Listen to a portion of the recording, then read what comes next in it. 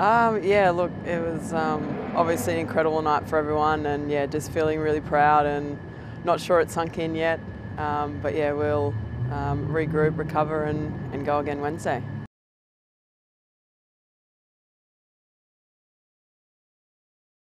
Yeah, obviously they're a world-class team, and they're going to be very difficult to come up against.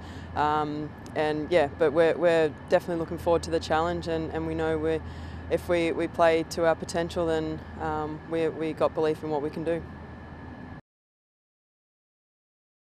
Yeah, that's right. We haven't got too far ahead of ourselves. It's always been one game at a time, and I think now we've really got to stick to our processes and yeah, not get too far ahead of ourselves. We've got to make sure that we do everything correctly in the lead up to the game and give ourselves the best chance.